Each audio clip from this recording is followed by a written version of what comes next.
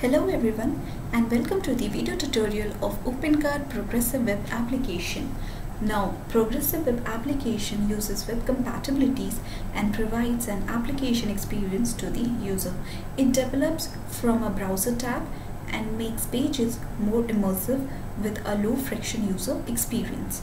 The Progressive Web Application is lightning fast as compared to the website and supports push notification as well.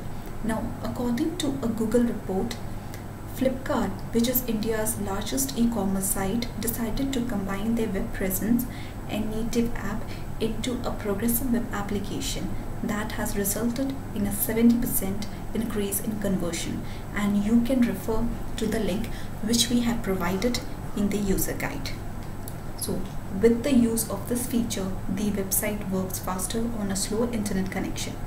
Due to the faster performance, the user engagement increases on the site and results in a very high conversion rate. Now, the best part of progressive web application is that a user can use many of the features without an internet connection, and once the mobile is connected to the internet, the data gets synced. In short, you can say that if you are providing a platform to your user which is user friendly and faster, then it will definitely increase the engagement of the user and increase in sale. So for the better understanding about the module, you can refer to the user guide. Now let's come to the installation of this module. Now for the installation, you will be having the zip file of the module, and inside the zip file you will be getting 4 folders, namely admin, catalog, image and OC MOD. Now you just need to upload the admin, catalog and image folder into your Opencart root directory, and then you are done with the installation part. Now let's move to the configuration of this module. Now this is my admin panel. So after uploading the folders, that is admin, catalog and image, into your Opencart root directory, you will come to the Opencart backend. Now go to extension and extension installer.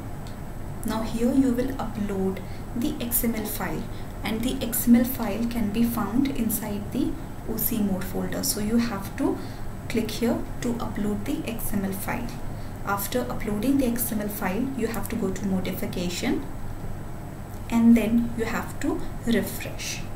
Now you have to go to system, and under system you have to go to user, and under user you will be getting user group. So just click on user group and then you have to select administrator. So click on the edit button. Now you have to select the access permission from here, whatever you want to select, and modify permission from here, and then you have to save. Now after saving, again we will go to extension and then we will go to modules, and now you can see Webkul progressive web application. So from here you can uninstall the module, and from here you can configure or edit the module. So click on this edit button. So now from here you can enable the status as enable or disable. Now you can write the application name, you can write application's short name. From here you can upload the icon, application icon, which will be displayed on your phone. You can select the splash background color as green. You can select application header color as this, whatever you need you can select from here. Custom homepage background color, custom homepage font color, and then you can save your settings. Now after saving the setting, you can see the message success, you have modified Webkul progressive web application module. Now we will see how this particular module works on your smartphone.